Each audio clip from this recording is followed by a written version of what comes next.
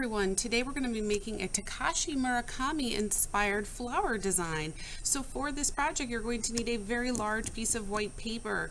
We are going to be possibly using a pencil and a circle stencil if you're a little nervous about diving right into what I'll be doing, which is using a bingo dauber of India ink, but you can also use a Sharpie in this step as well. Aside from that, you're going to need some colorful oil pastels, and you're going to need some watercolor brushes and water. All right, let's dive in and get started. If you're a little anxious to just dive right in with your bingo dauber or with your Sharpie, you can draw your flower ahead of time in pencil. That way you have some sort of guideline to go by. So if you choose to do this, you can get a circle stencil, either a tracer or a round bowl or anything like that, and you can draw right in the middle of your paper with your pencil a nice circle shape. And then around that you can draw some half moon petals. Some curvy petals that come out of it. If you choose to do this step this way first, that is fine. Don't worry if some petals are smaller, some are bigger. It's all toony fun of Takashi's work. So if you choose to do this step, great, do it with pencil and a stencil, or you can just write in and avoid that first step and just go in with your Sharpie, or in my case, my bingo dauber with India ink. These are awesome. You can get a lot done and it dries super, super fast. So if you did draw it ahead of time, you're going to trace over your lines with this, or if you didn't draw ahead of time, you're just going to dive right in with this. So we're going to draw with our bingo dauber right on top of our pencil lines. We're also going to draw a face in here. For our face, we're just going to do 2 lines for the eyes, and then we're going to do a line straight across and then a curved underneath to create a nice big open smile. When you notice that your ink is not wet, you can get your pencil and you can erase any leftover pencil marks if you have any. And now we're ready for the next step, which is going to be using our oil pastels. So what we're going to do is decide ahead of time what colors we want for our petals. Are every petal going to be a different color of the rainbow? Do you think that you are going to do alternating colors, maybe blue and yellow and blue and yellow and blue and yellow, and kind of do a pattern? You have to kind of plan ahead before you dive into this. So once you figure out what you're doing, I think I'm actually going to do a rainbow one.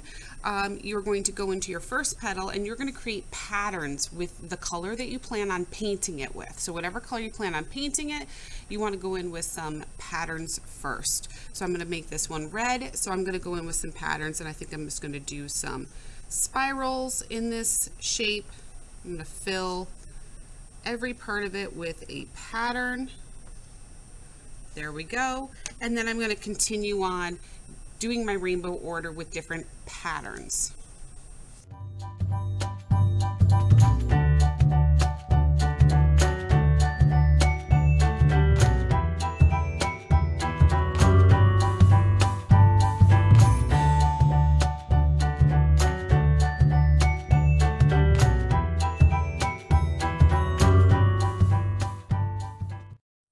Once I've filled this in with all of my colored patterns, remember you could do what I did and do a rainbow order, or you could do something totally different. You could do all the same color. You could have some that are alternating patterns as well. Now we're going to dive in with our watercolor. Usually when we are doing a oil pastel and watercolor together, we're trying to create a resist. So usually I would suggest to use a different color than what you drew with, so that the oil pastel really pops out. In this case, we actually want the oil pastel to be a little bit more subtle. That means not as obvious. So we want to choose the same color this time to put on top of our oil pastel so that it just sort of hides and blends in. We want these patterns to end up being almost like secret patterns, hidden. As always, to activate our watercolors, we're going to put a few drips of water inside the colors that we plan on using.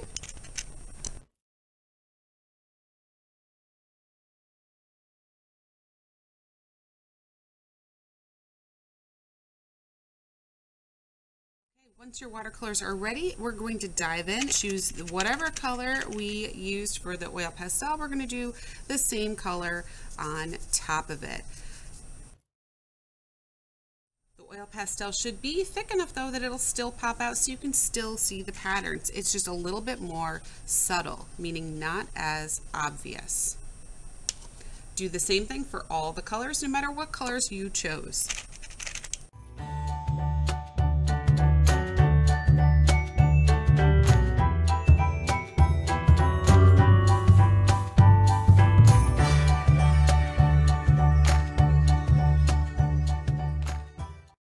The last thing to do is color in the face and the mouth. You can choose whatever color face and mouth that you want. It's 100% up to you. Does not have to match at all, or it could totally match.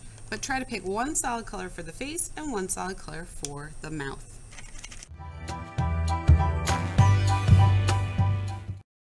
Alright, we're all done. Our Takashi Murakami inspired flower design is all finished, and all we have to do is wait for this to dry.